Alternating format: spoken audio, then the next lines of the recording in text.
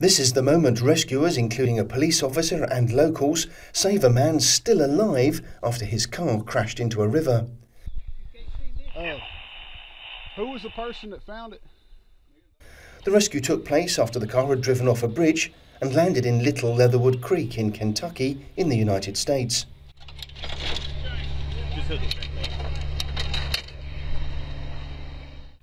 When police arrived, they found the car upside down, with the man still inside and alive.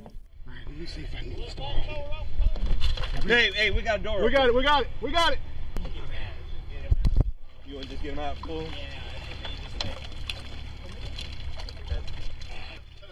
They then worked with locals to raise it on its side so the man could be rescued before medics arrived.